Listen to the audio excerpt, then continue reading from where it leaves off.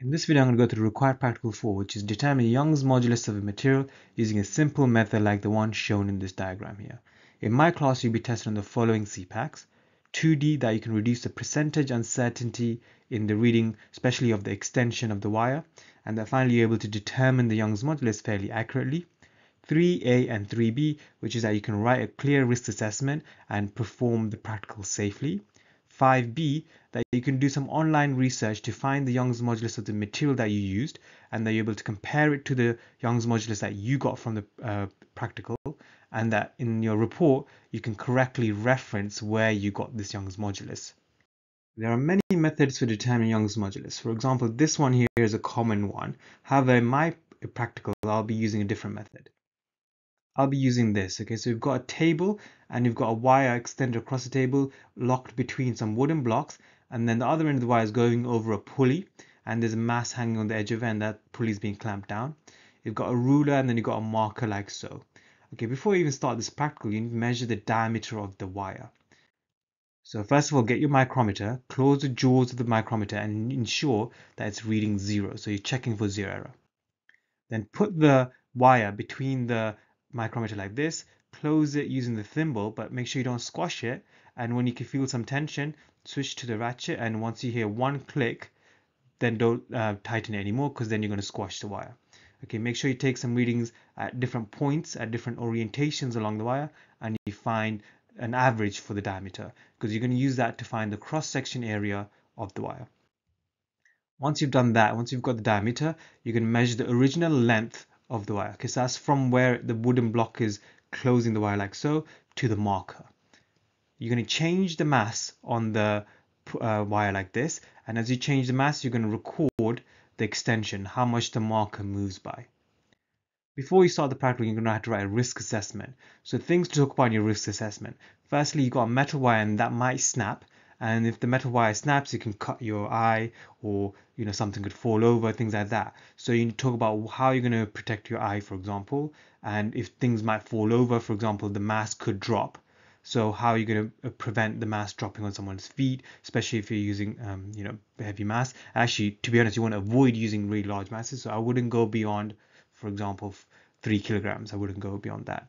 Okay, how are you going to ensure people don't walk into the wire? So for example, in my class, we use a really long wire, so maybe 3-4 meters, so we go across multiple tables. And how are you going to ensure that people don't walk into the wire, because it's a very thin wire, they might not be able to see it. So all of these things, you want to write down your risk assessment, have a nice clear risk assessment, and do the practical safely. Before you start the practical, we're going to need some tables to record our results. First of all, start with the diameter of the wire. Okay, you're going to measure the diameter at multiple points in different orientations and find the average.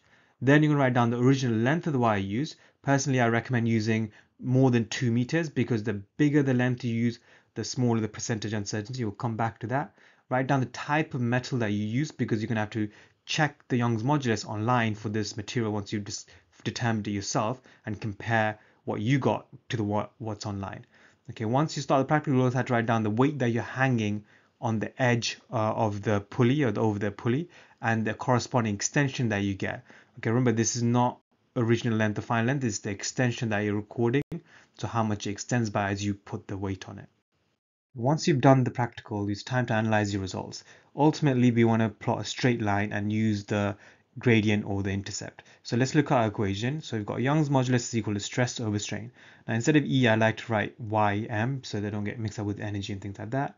Stress is force over area, strain is change in length over length. So you've got a fraction divided by a fraction. Flip the bottom fraction over and multiply, and you get this equation.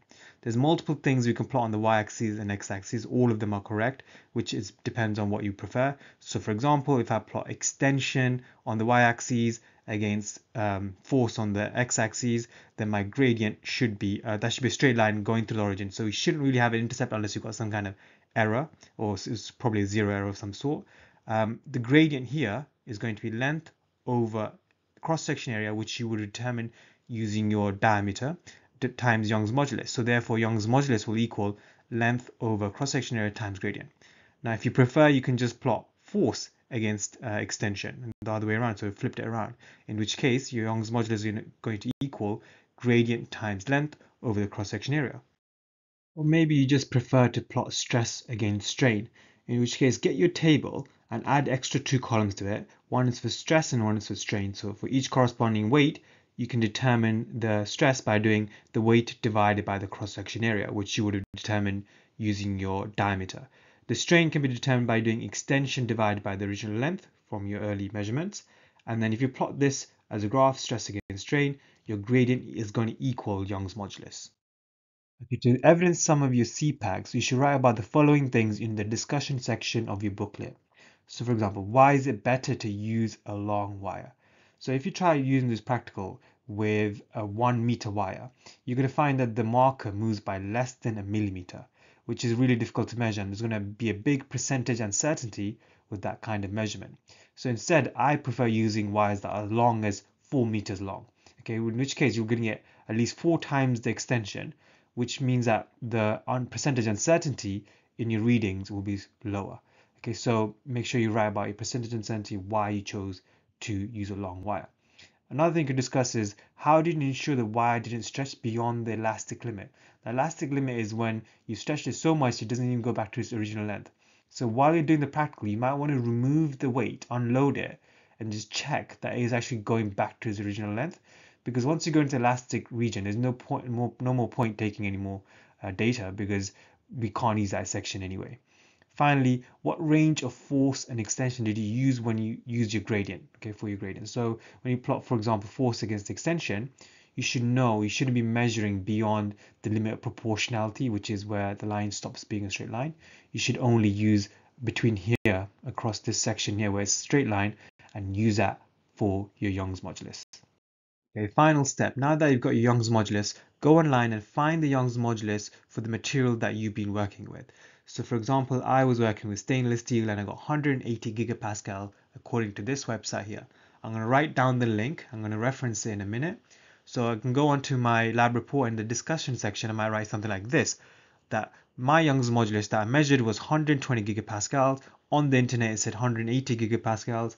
I should calculate the percentage difference, which is the measured value minus expected value and modulus, so ignoring negative signs, divided by the expected value, which is what we found online, 180, and times by 100, you get 33%. So in the discussion section, I can write something like this.